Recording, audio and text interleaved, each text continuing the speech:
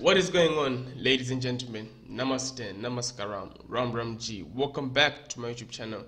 I'm going to react to Hinduism and Modern Science. This video is by Karolina Goswami. Check it out. The link is down below. Check out her channel.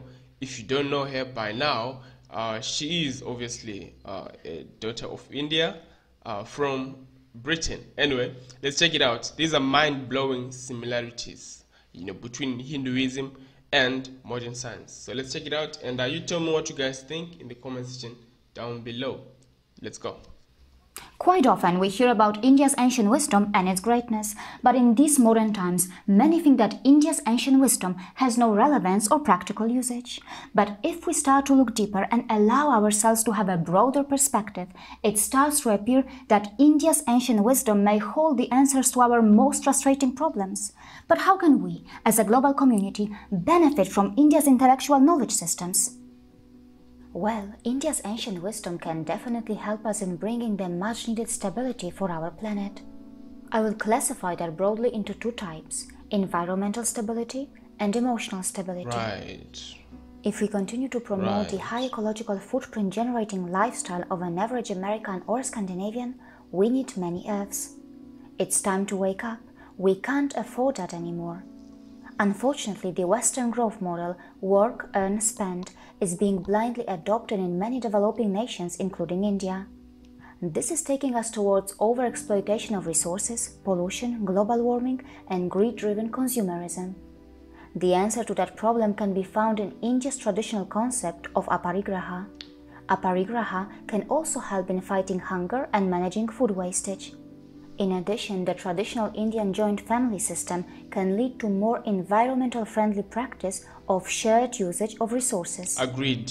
In a way, aren't we already suggesting that when we promote the so-called New Age idea of sharing economy?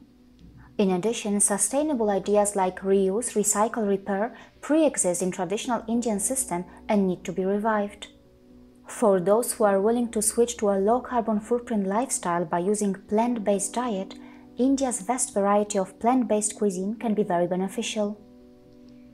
Now I will talk about emotional stability. She's good, man. From an extremely non-pluralistic idea of the religious conquest of the entire world to wars and broken families, an emotionally unstable mind can only offer unrest at its best. A nation whose people have a better emotional stability are less likely to suffer from anger, greed, jealousy, and all forms of crime and abuse. True. This can also lead to stability in families, harmony between communities, resulting in the overall improved productivity and efficiency of a nation. Wow. Elements from India's intangible cultural heritage can offer lots of solutions to those who are struggling with mental illness. She is really the good relation at of this, yoga and man. meditation with mental health and increased productivity is well known. In addition, Indian dharmic knowledge traditions like yoga and Ayurveda are also known for reducing healthcare costs, a rising problem in the Western nations. The American psychologist Lisa Miller has recognized the significance of spirituality in her work. She has also explored the scientific link between spirituality and health. She observes, children with a positive and an active relationship to spirituality are 40% less likely to use and abuse substances, 60% less likely to be depressed as teenagers, and 80% less likely to have dangerous or unprotected sex. Through the help of cutting-edge research, she has explained the importance of spirituality in a child's mental and physical health and what parents can do to shape modern youth. The 2016 Yoga in America study, which was conducted by Yoga Journal and Yoga Alliance, found that yoga practitioners are more likely to have a good sense of balance and are keener to give back to community.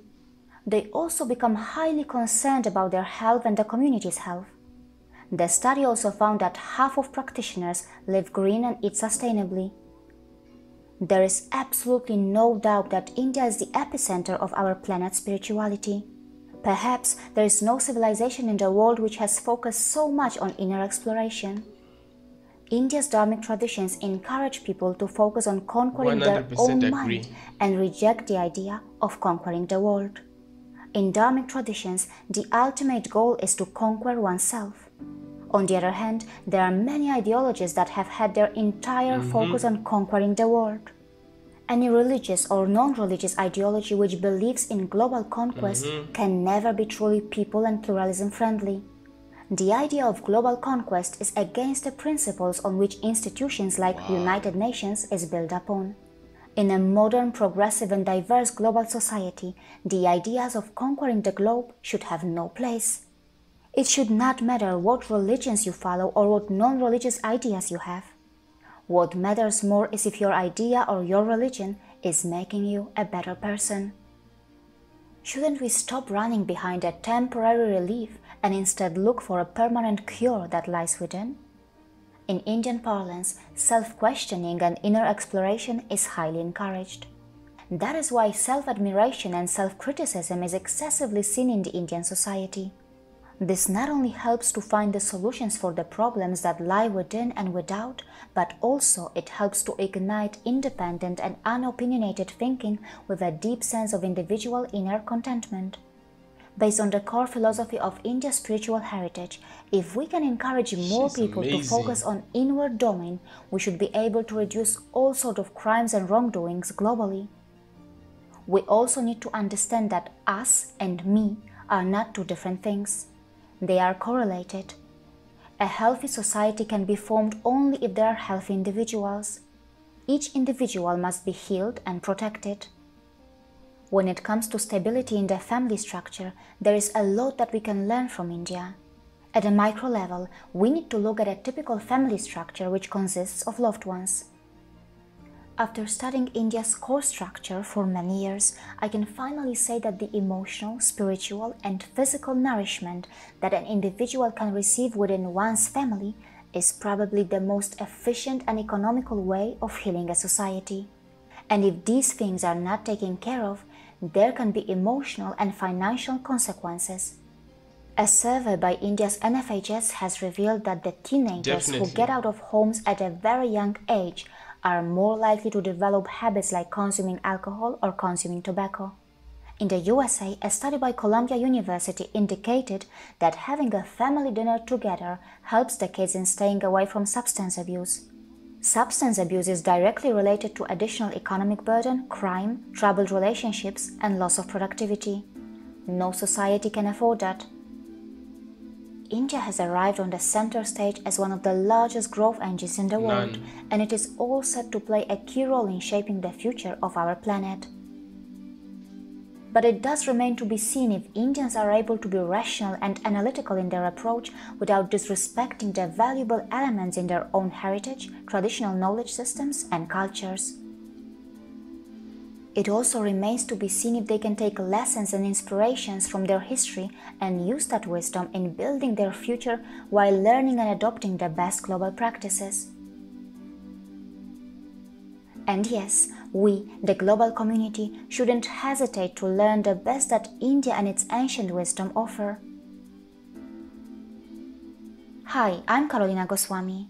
In a way, the episode that you have just watched is the essence of my 5 years of hard work on the subjects related to India and Indians. My researches and investigations to understand India's complex layers will not end here. I am going to continue my work. In this mission, you can participate too. Please come forward and support my work financially. See you again. Guys, if you can support her work financially, the details are on the screen. That would be really good, just to help move and push all this into the future, because I really love this. The way that she does her things it's amazing. You can see that she has love for India. It's not about content. No, it's about literally showing the world what India really is about, and just trying to show the world that India is so much more than Hinduism, just what we see on the Bollywood, what we see on the television, everything, these stereotypes that people have about India. India is so much more. And right here we're talking about Hinduism and modern science. The similarities, talked more about spirituality, how India, the teachings that India has, how they can help, because a lot of things they can be centered on something, and that can be important in moving forward. You need to have a clean mind to be able to work, to have high production, and work as a team in unison, let me say. Having having one direction and one goal in mind, setting all that align.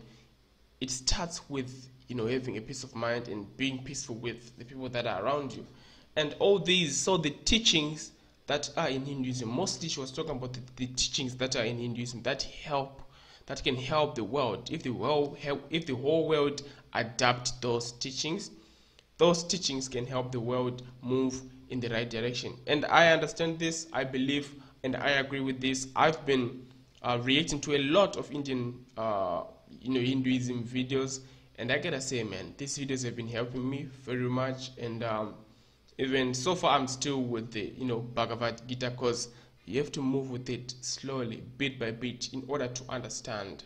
And I agree, this is really immense knowledge and information that needs to go out there. People need to get it. Anyway, tell me what you think, guys, in the comment section down below. I really appreciate your love and your support.